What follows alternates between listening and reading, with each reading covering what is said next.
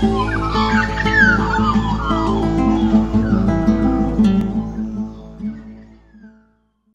welcome back to part whatever we're up to in how to make cider with an axe, and this video is about making the pressing boards.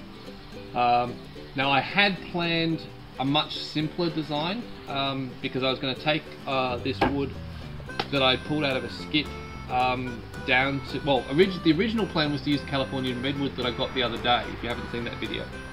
But then I was told about this skip full of wood, this factory down the road, and I went down there and I found all these, this hardwood, which is offcuts off some sort of beam or something, and a lot of it, like these ones are thick,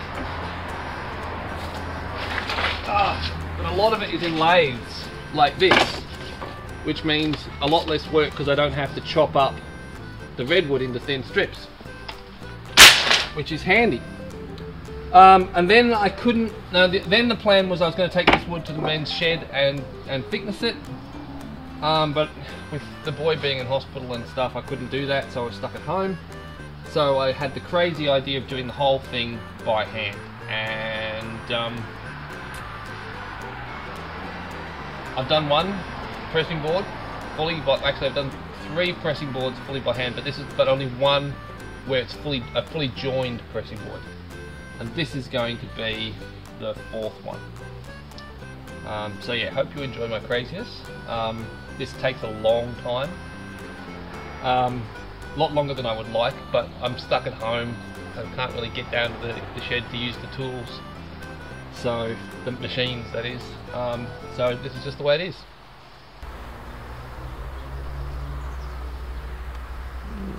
Not really.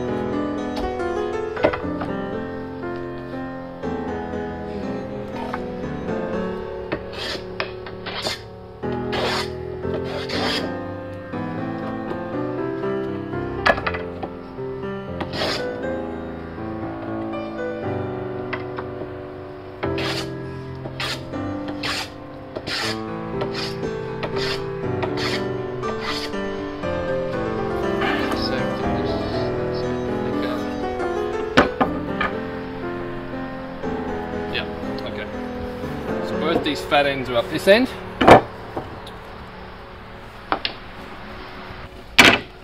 That's how it's going to look. Now this is the front of the board, and why that is the front of the board will make sense later, much later, not this video.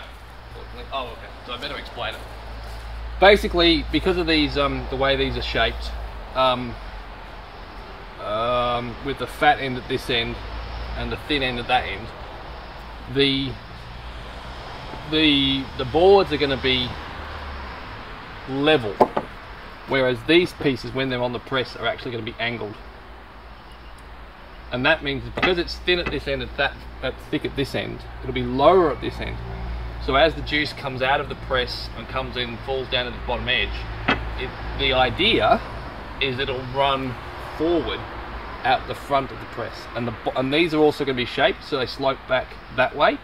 So the drips will come in onto the cheese stack and down rather than out, splashing over the sides of the tub. So, I'm going to label these clockwise. There's going to be 1, 2, 3, 4. This piece is 55mm. Can't remember where I bought this little ebony square, but it's really, for this smaller work, it's really a really great size, not too big. Okay, now this one is a little bit thinner. Okay, so that's marked out. Now this one. Writing's on the top, and so we're putting the fence on the top. Now we want to cut them.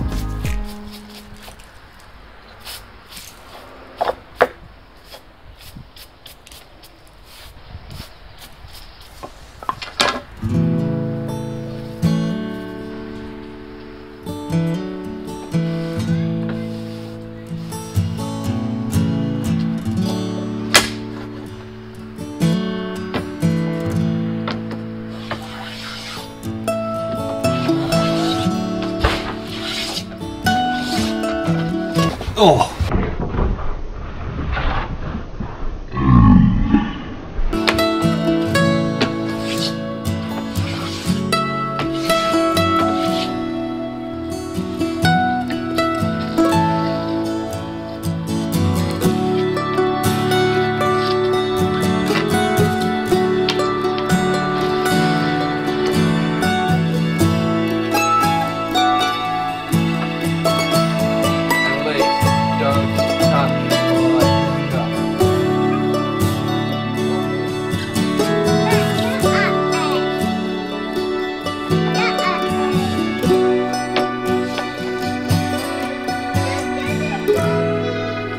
Dog. That's a scary dog.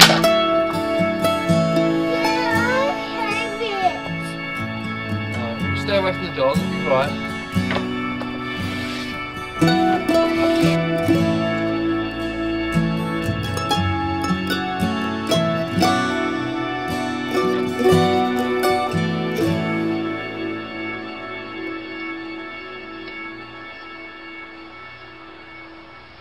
Cool. Thanks, sir.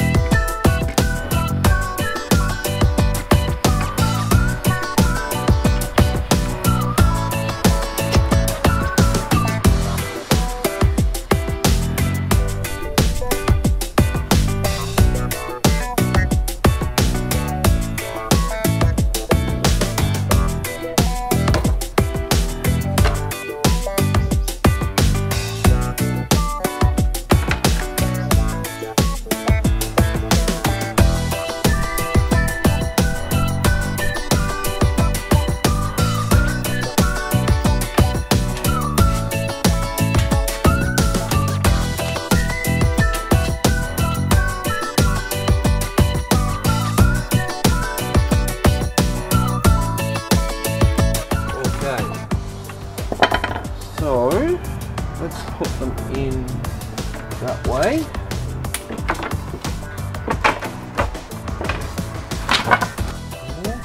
This is the tricky bit.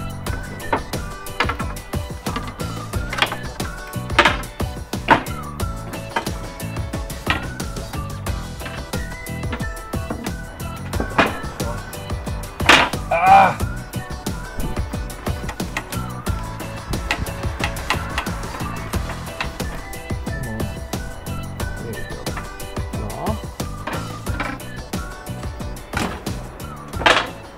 Hey, hey.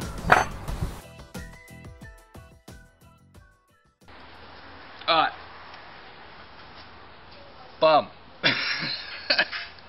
Alright. What I'm not going to do is stuff it up.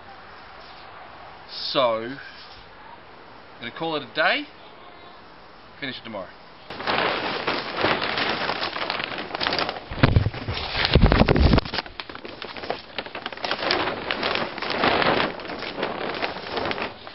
So I'm not sure how good the light is, but my dovetails, well, they're still pretty rough, but they're getting better. I've got to improve the placement of the pins and tails to make the tongue and groove work better, and also trying to avoid knots in the ends would be a good step. Look, it's what can I say? It's okay. It's not good enough though. Certainly not good enough for the prize for the giveaway hive. So this will be a super that I'll use. Definitely not anything. You know, what I'm hoping is by the time I've done a whole bunch of these, that the prize will be worth competing for. And that's why the competition's running for a couple of months. And hopefully it takes someone that long to guess what that wood is. So the clue, this video's clue, we'll make it. The wood is not from Europe. There we go. That narrows it down a bit. So catch you guys in the next video. Talk soon.